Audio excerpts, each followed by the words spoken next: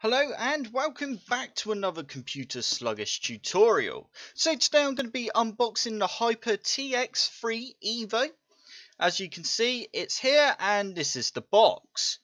So all the specifications I will put in the description below. So for now, let's just unbox this heatsink and take a look at what it's like. But straight away, compared to the other heatsink that I had in the link below, you can see that video.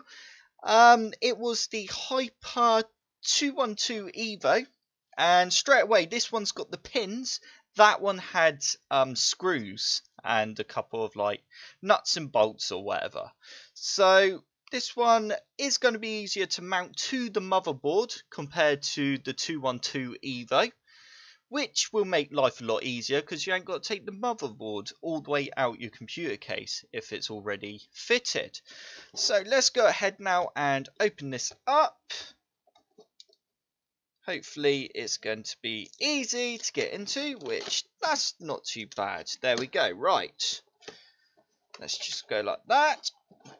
And straight away, so we got a white box at the top, which is going to contain a few of the things that we need to actually put together the heatsink to our motherboard. Okay, so in here we have our manual for the heatsink and how to amend it. So that can just go to one side for now. And we got some heatsink paste, so thermal paste there. Only a little tub, but there's plenty there for what we need. And we got a couple of screws in there. Right, so there's the pins that I was on about. They're already attached to this like metal arm.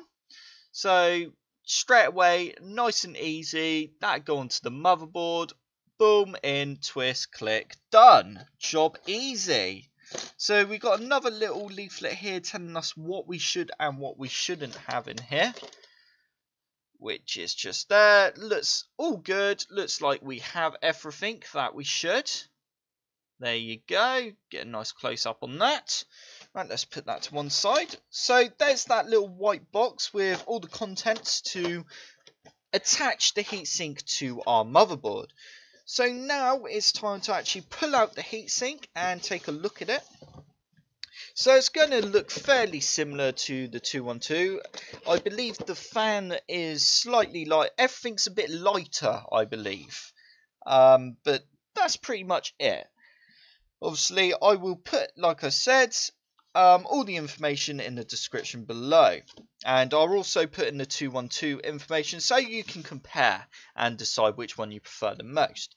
So looking at this straight away, it's identical to the 212. You can't even, you can't really tell any difference. But like I said, I believe weight is the difference on these. I don't know about the fan. That could have different power. Not too sure. But on today's processor, we're going to be testing this out on the Q6600. So it's an old school processor, but as you all know, it overheats really badly. So I'm going to see what sort of temperatures we're going to get with this heatsink on that old processor. And hopefully it's going to be a good one. And in another later on video, I will do a video comparing the 212 and this TX3 compared, well, on my i7-2600K. And we'll see which one gives off the best temperature.